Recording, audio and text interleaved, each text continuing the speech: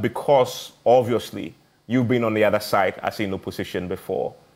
If John Mahama say had made an appointment like this, and you had found the things you know now as a national organizer, or had come up, do you sincerely would say that you won't have any questions to raise about that appointment when he's going to the Electoral Commission a year before a major elections, if you were in opposition? Oh, they are entitled to these comments, and nobody is begrudging them, and they are entitled to make these comments. All that I'm trying to say is I'm trying to lay the facts bare.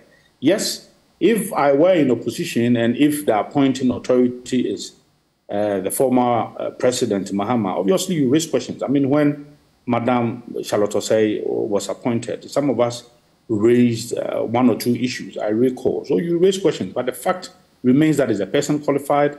Is the person's appointment an illegality? Is he against the Constitution? Does the person satisfy the qualification criteria?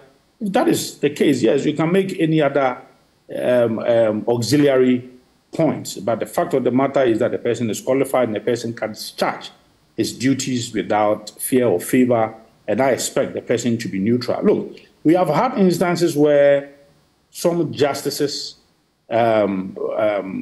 of the Court of Appeal, Supreme Court, way before, we have had Supreme Court justices who have been parliamentary candidates for political parties before, and they are yet appointed, and then they come into and then discharge their duties without fear or favor. We have had so. I recall recently, I mean, the General Secretary for Ghana Medical Association also recently resigned, and then he is contesting to be on the NDC's ticket. Let me be frank. Anytime I listen to him, you would have this sense that you are listening to somebody who is very fair, neutral, and who is fighting for a cause.